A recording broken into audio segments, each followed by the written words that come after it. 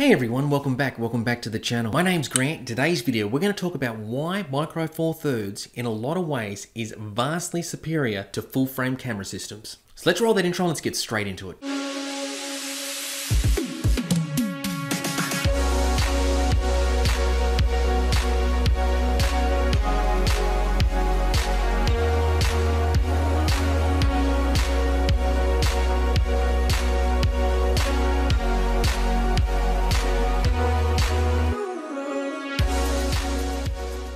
Hey everyone, welcome back.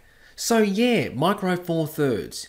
In a lot of ways, it is vastly superior to full frame camera systems. Now, before we move on, I do use Micro Four Thirds. It is my chosen platform, mount I should say, but that doesn't make me a Micro Four Thirds snob completely. I use full frame systems. I've got my Nikon D700. I get this bad boy out every now and again. I also have a Nikon D90 that I use a lot, especially for my personal work. I love that little camera. I recently just purchased a Canon 6D Mark II for an absolute bargain. So, you know, I do like Micro Four Thirds, however, I do use other cameras, I do use other systems. Cameras are tools. For me, Micro Four Thirds is my favorite. And in a lot of ways, Micro Four Thirds does have the edge over full frame. I got 5 reasons why, in my opinion, I think Micro Four Thirds is superior to full frame. So let's get straight into it.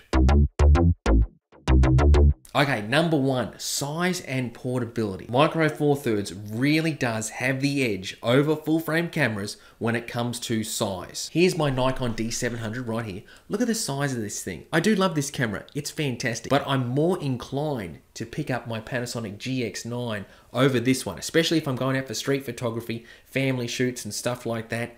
I'm going to be picking up this camera every single day of the week. Just look at the size difference there. We got chunky, we got lightweight, okay? I'm more inclined to pick up the lightweight. Generally smaller than most full frame systems. I must say the Panasonic G9 camera, when it comes to Micro Four Thirds, it is probably one of the bigger ones, but still in the grand scheme of things, it's a small, lighter camera. Great convenient tool for travel photography. One of my favorite combos on earth for travel photography is my Panasonic G85 paired up with the Panasonic Lumix 12-60 lens.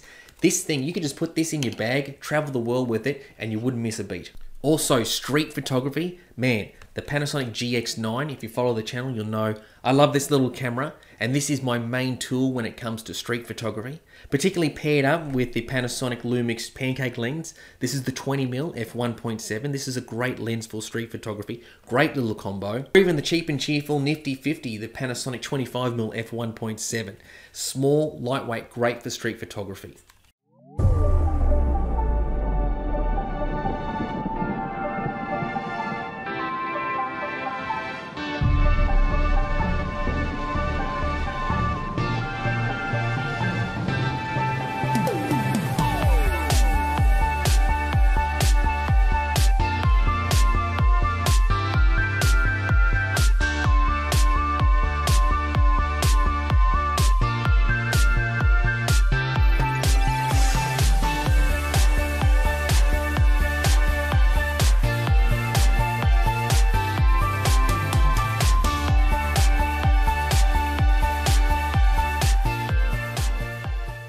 So in my opinion, size, portability, travel photography, street photography, EDC, all that sort of stuff, Micro Four Thirds has it nailed down and beat over full frame systems.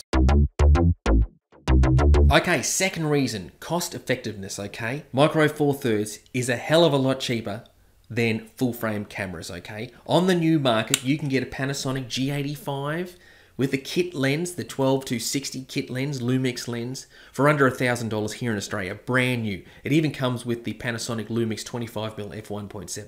That's a great deal. The cheapest full frame system you can get over here is the original Panasonic S5, and that's still about $3,000 with a kit lens, okay? So for the results you get when it comes to Micro Four Thirds, which are absolutely brilliant for both stills and video, for the cost effectiveness of it, it has it over full frame. So any photographers that are on a bit of a budget and have, want to save some coin, you're way better off picking up Micro Four Thirds over full frame.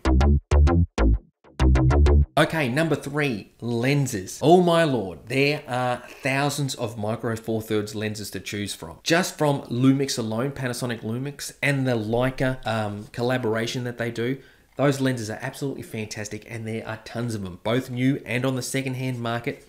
Always picking up great micro four thirds lenses secondhand, and that's just from Lumix too. Don't forget, you've got Olympus lenses as well, okay? And Olympus lenses will go on Lumix cameras and vice versa. Also, adapting lenses, that's a big thing in micro four thirds land. Here's my Viltrox speed booster. One of the reasons I got the Canon 6D Mark II was because it come with the 24 to 105. Adapting that lens to the GH5 Mark II or the G9 is just fantastic. So you can adapt all your old Canon EF lenses to micro four thirds. Brilliant stuff. That's also not to mention the third-party lenses. Sigma make micro four thirds lenses. The cheap 7 Artisans and TT Artisans, all those third-party manual focus Chinese brand lenses, there's a plethora of those too. Even in the Panasonic ecosystem, the S5, the full-frame lenses, yes, they are making more of them. However, the Panasonic micro four thirds systems still have guns more lenses compared to the full-frame system. Okay, number 4, video capabilities. So the original GH5, that is, to a lot of people, still the #1 go-to camera when it comes to wedding videography. You know, lifestyle videography, corporate videography. That is the #1 camera. It's a great camera. The GH5 Mark II, the step up from that, brilliant video camera through the roof. Now the GH6, that camera is fantastic for video. So micro four thirds, in my opinion, do have the edge when it comes to videos over full frame cameras. And that's another point I'd like to make. Micro four thirds is often overlooked when it comes to hybrid shooting, okay? Shooting both video and stills.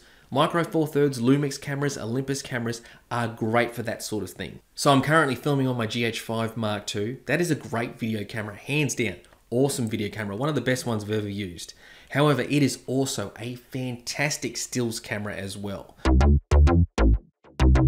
Image stabilization, okay? Panasonic led the charge when it comes to image stabilization. They still do. Absolutely fantastic, but Lumix is right behind there. Especially if you pair your Lumix cameras up with a stabilized lens, okay? We all know micro four thirds is a smaller sensor, doesn't do the best in low light. However, the image stabilization in camera and with a stabilized lens, you're gonna get great results in low light.